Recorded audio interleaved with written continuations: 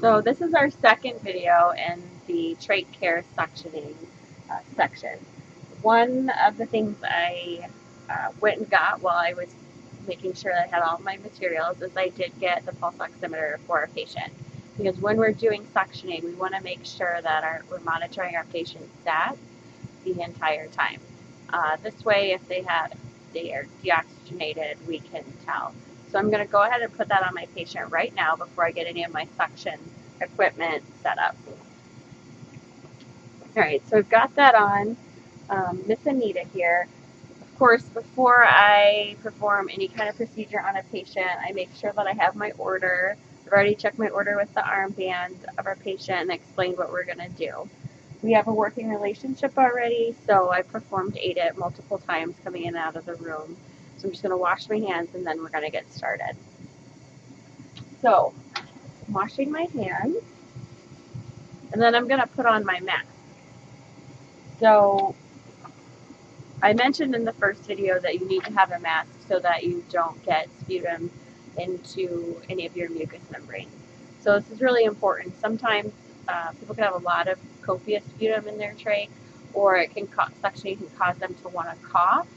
And we want them to be able to cough. We want them to be able to get the mucus up on their own if possible, but we don't want them to get it up and in our face. So that's why we wear the mask. If the patient was on isolation, contact precautions, you would also wear a gown. But for this case, we just need our mask. So I'm going to go ahead and put that on.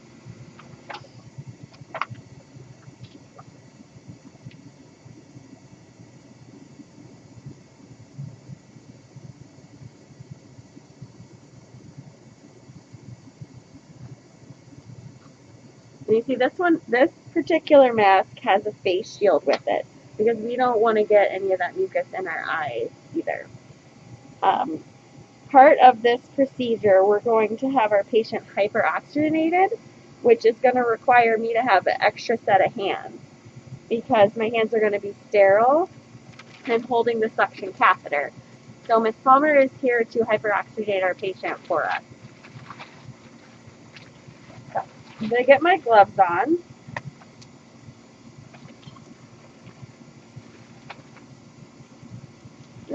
You could be talking to your patient, of course, while you're doing this.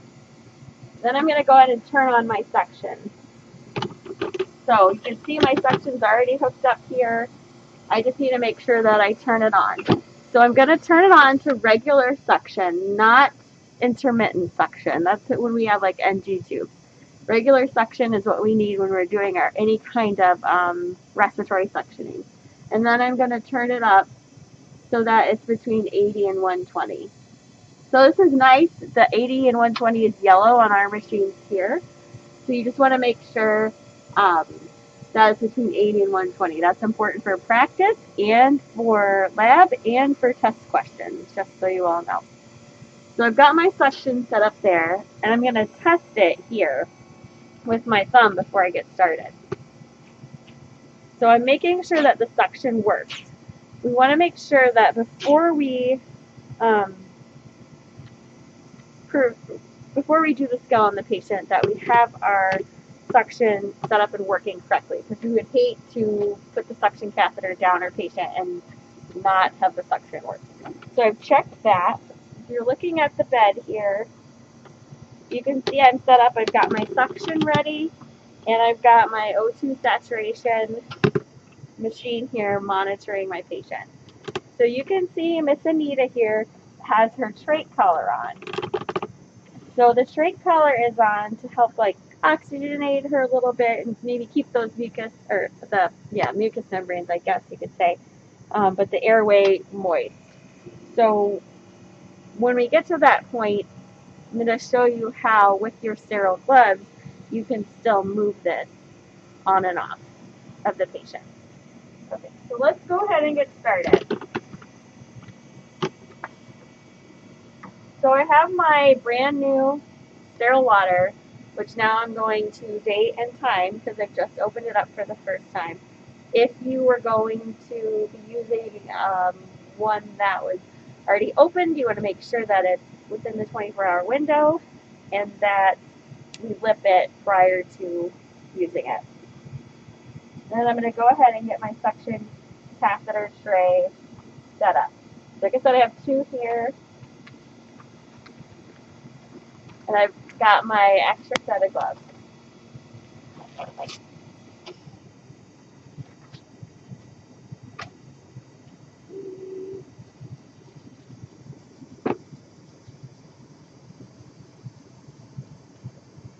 Alright, so we're going to go ahead and open this up. So when I open it, I'm going to bring it up to the camera so that you can see the contents of the package. But in practice, we would just open it and set it here. Okay, we wouldn't walk around the room with it because this is sterile inside of our package. But I just want to show you guys what this particular suction catheter kit has in it. And it may vary based on, will vary based on the institution that you're working in. But this is what we can expect to have at RGH. However, Hillhaven may be different, just so that you're aware. So you can see I have my sterile gloves in here, which I'm of course going to take out to put on here in a minute. And then I have my suction catheter. So you guys are going to be learning about different types of catheters in Skills Lab. And this is the suction catheter for respiratory suctioning. You can see it's thin and pliable, and it has the piece that connects to the suction here. And then this is how we control our suction. And again, I wouldn't be handling this with my bare hands prior to using it with a patient. But I just want you guys to get familiar with it so that you can tell the difference as we're going through and you're learning about all these different skills that you will need as a nurse. Okay. I've also got my extra set of gloves because I never know what's going to happen with these sterile gloves that come with the kit. So, here we go. Taking my gloves out.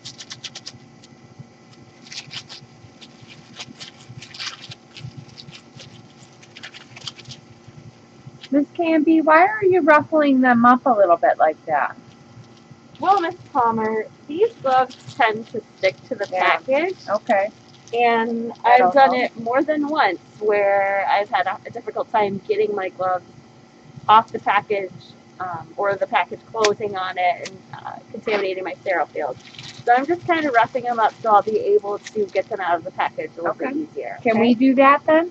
You can, as long as, because remember, on the outside of this is not sterile. So as long as you're not opening it up and touching inside the sterile package, you can. Okay? Great. So I have my sterile gloves there, and I'm going to go ahead and pour my sterile water. So, palming it, and then I'm going to pour my liquid here into the container. So this sterile water functions, has 2 functions. One, it functions as a lubricant for the catheter, because we don't want to stick a dry catheter down into the airway.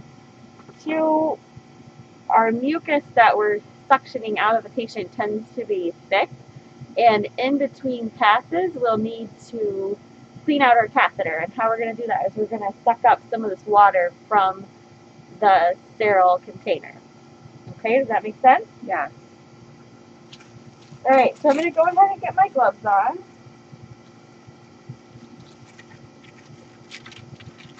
And this is often where I tell students to go ahead and take a look around and make sure they've got everything set up the way they need to have it set up, because once you get the sterile gloves on, you can only touch sterile things. So, and Miss Canby knows she has everything she needs.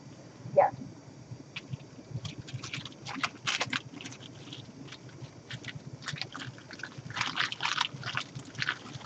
So you can see these are even still sticky after I messed with them there. Alright, so I'm going to go ahead and put these on. Again, only grabbing it at the cuff.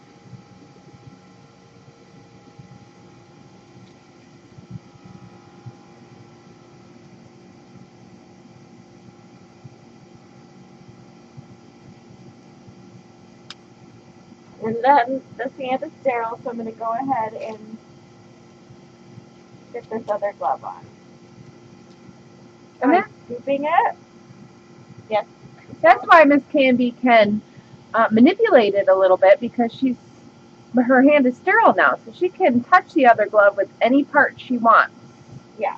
So she can try to get the cuff open by moving her knuckles down, because it is quite sticky. Yeah. So then from there, I'm going to go ahead and put my gloves on. And of course, you guys all know it's not pretty when you first get those on. Just get them on without contaminating them, and then you can use your sterile hands to get your fit more comfortable. Okay? All right, now I have 2 sterile hands. So when we do suctioning, and like when we go to do Foley catheters or straight catheters later, you're going to establish which hand is going to be your dirty hand and which hand is going to be your clean or sterile hand. So I'm right-handed, so I've set myself up so that I can use my left hand on the suctioning and my right hand with the catheter. So right now, both my hands are sterile, and I'm able to pick this up and get it comfortably in my hand, however I want to have it. Once I touch the suction wall suction that hooks up to this with my left hand, I can no longer use my left hand to touch this because that hand has now been contaminated and it's dirty. Good. Okay. Okay. So I've got my catheter here, and I'm ready to hook it up to my wall suction. Remember, I have my wall suction sitting here on the bed. So boom, now my hand has been contaminated, so now this is my dirty hand. So I want to go ahead and connect these. And you really got to make sure you push, guys, because otherwise, mid-suctioning, they can come apart. So you almost want to feel like a popping sensation. Yeah. That will let you know that you're all the way on the catheter. Okay. So I'm going to go ahead and check my suction again and lubricate this catheter. And I'm going to do that by putting my thumb on here. When I have my thumb on here, the suction is applied to the catheter. If my thumb is not on here, there's no suction happening. So I'm going to go ahead. Being very careful not to touch her catheter to anything else when she crosses over. You have to be very careful. So now I've got my catheter and I'm ready to suction. So we're going to go over to Miss Anita here. And you can see she has her straight collar on. And I'm going to need to move that. So I'm simply going to take with my sterile hand and hold the catheter in this hand and dangle the suction tubing while I use my contaminated hand to move the trait collar off. Okay, Miss Canby, did you need me to come in and hyperoxygenate the client for you? Yes, that would be excellent, Miss Palmer. Sorry for my awful moving of the camera.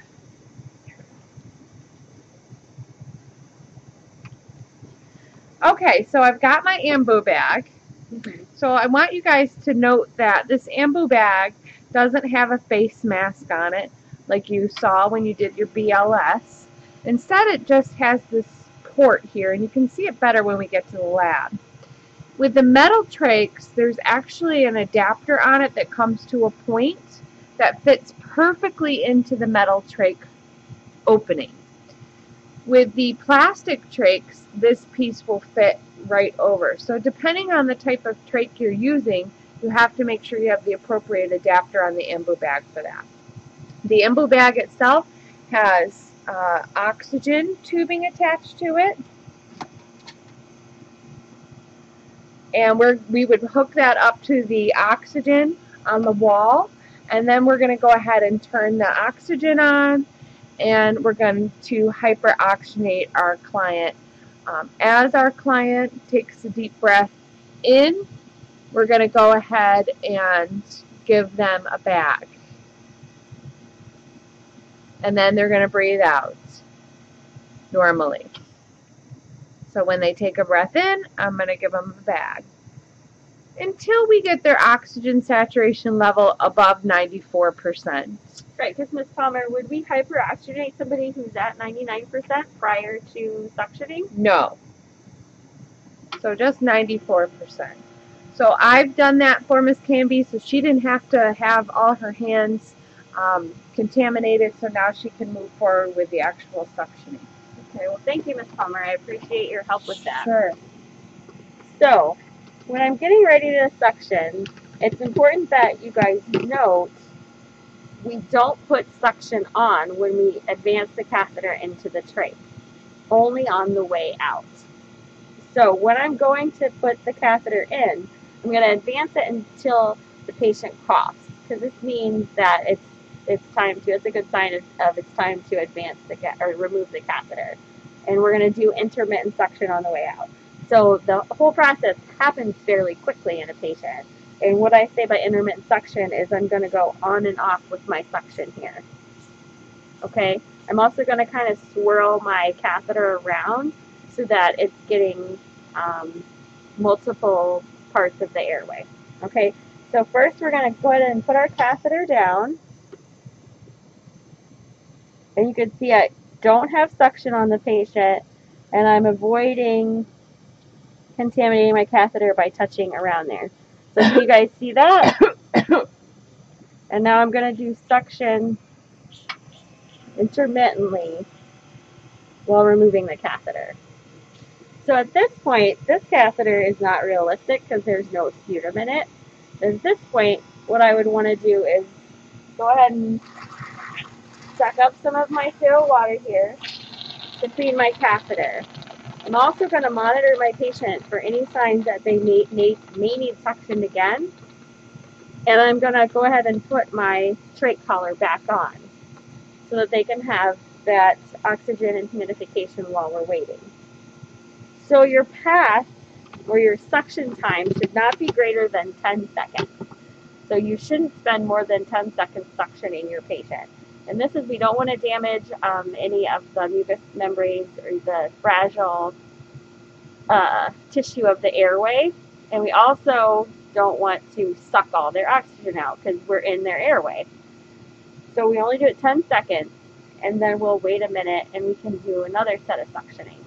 You're not going to do more than 3 passes at suctioning in one time frame. So say your patient needs suction every hour, you're not going to suction them more than 3 times at a chunk, I guess. Okay, does that make sense? Mm-hmm. Okay. So should we do it again, Ms. Palmer? Sure. All right. You can see it the whole time I've been trying to keep my hands separate and not contaminating my sterile catheter. So I'm going to bring this catheter over, or this camera over, so they can see from this point of view how you're going down. Okay, so again, I'm going to move my trach collar. And then I'm going to go ahead and put my catheter in. So again, suction is not on. We're going to advance this catheter down. So note how she's not touching the trach at all with her fingertips. Yeah, so You got to keep that hand sterile. That's right. And so our patient's going to cough.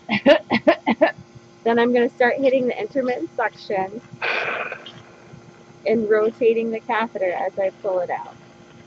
And she's kind of sliding the catheter back in her hand so that when she comes out at the end, she's not flinging the catheter around. Right. So I'm not going to touch any of the skin or the trach on the outside, because if we need to use it again, it needs to stay as sterile as possible. And then again, I would go ahead and clean my catheter out. And give your patient the oxygen. Yeah, and give my patient their oxygen back. Okay, do we have any questions? No, I don't think so, Miss Candy. Okay. So we'll talk about in class why a patient would have a trach, and Ms. Palmer and I both will go over the different parts of a trach when you're in lab. But it's important that you have an understanding of how to do the skill. And if you need to take your kit apart while you're watching this video, I should have told you that at the beginning, or after watching this video, and play with the materials, we highly recommend that you do that because it can be kind of awkward. The catheter is flexible, but it can be kind of awkward to figure out how you want it in your hand. And of course, sterile gloves always are a challenge. Okay, so I think that's it for today, and we look forward to seeing you in lab.